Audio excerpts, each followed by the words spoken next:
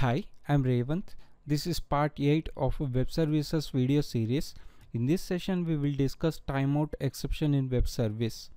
Important synopsis we will discuss in this video are: what is timeout exception in web service, how to explicitly define sending and receiving time in a client application, how to set session state timeout, how to set httpRunTime execution timeout.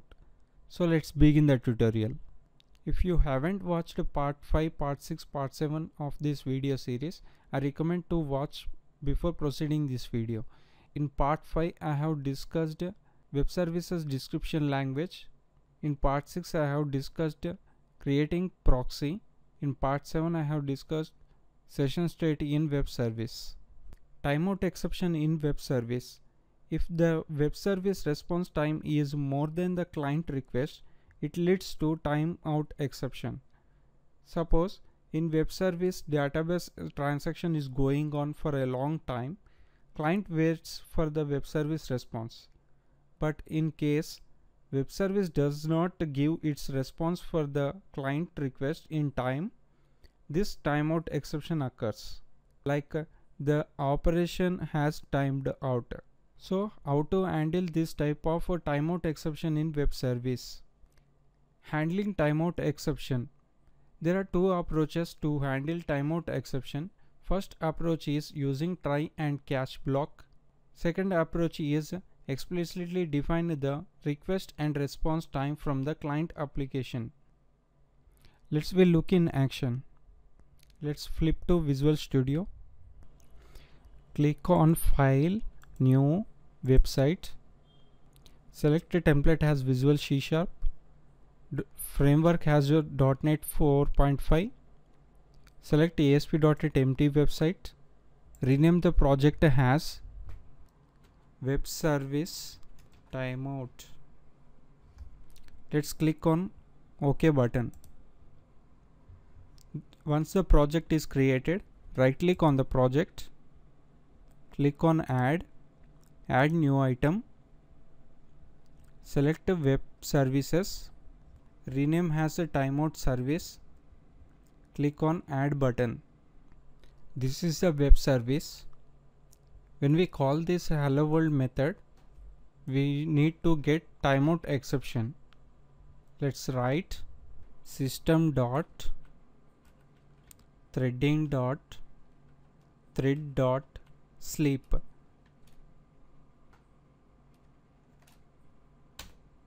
We will discuss more detailedly what is threading in later video session.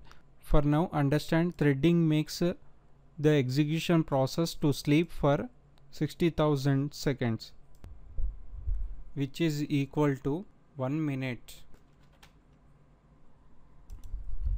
Now let's create client application and consume this web service. Let's flip to Visual Studio. Click on File, New, Website. Select language template has Visual C#. Framework has a .NET 4.5. Select ASP.NET Empty Website. Rename the project as Client Web Service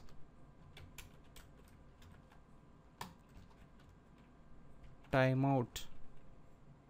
Click on OK button. Once the project is created, right click on the project, click on Add New Item, select Web Forms, click on Add button. Now right click on the project, click on Add Service Reference. Before that, run web service. Right click on the timeout service.asmx, view in browser. Copy this URL,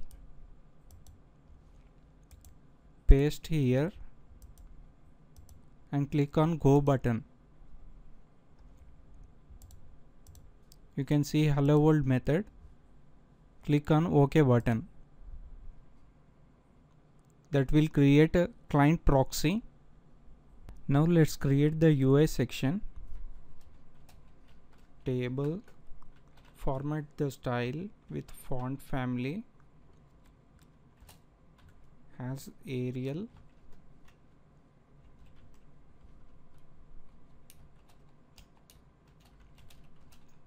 TR 1TD. Let's copy this, create one more, take button,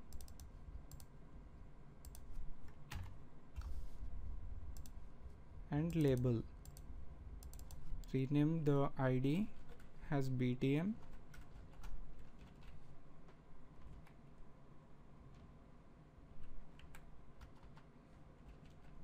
timeout,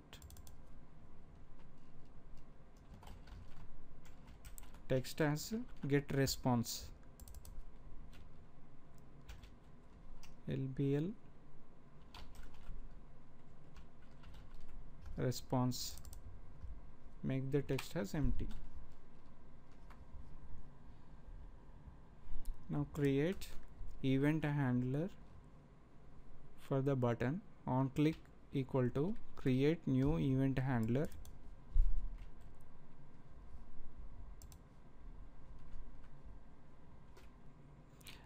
now create service call, service reference 1 dot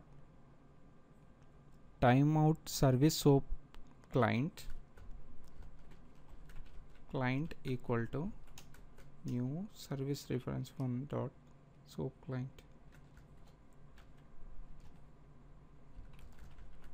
client dot hello world, which returns string value that is assigned to a label response dot text. Build the solution. Now run the application.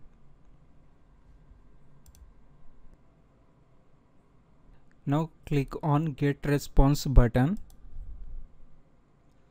which takes for a while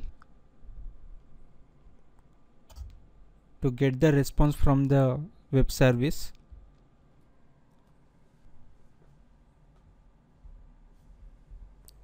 So this is what we have expected. The operation has timed out. This is because the client has requested the web service, but the web service taken a long time to deliver its response to the client. In the meantime, the client receives this timeout exception.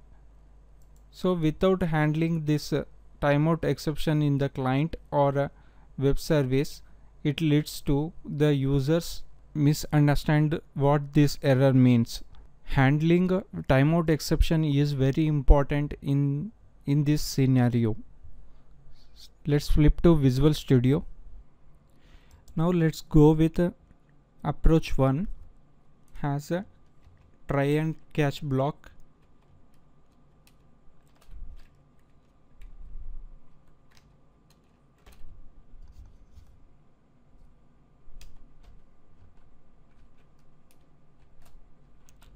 System dot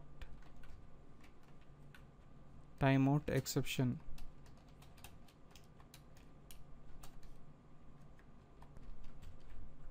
Occurred.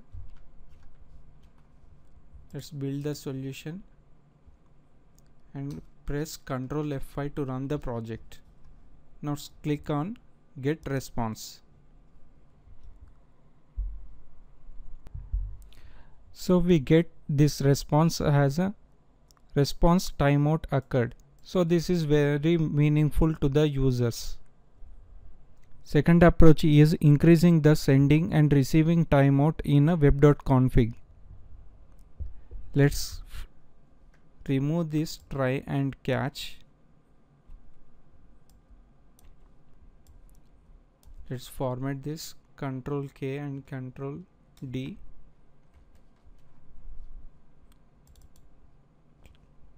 Click on web.config, system.service model, binding, click on send a timeout equal to 10 minutes and receive timeout equal to 10 minutes. Now let's build the solution. Press Ctrl F5 to run the project. Click on Get Response button. So we get the response as hello world. We can also set execution timeout as execution timeout equal to 1000, and we can also set session state timeout for sessions. State timeout equal to 1000. In next tutorial we will discuss what is method overloading in web service. Thanks for watching. For references and resources, visit these links and subscribe to my YouTube channel for email alerts. Thank you.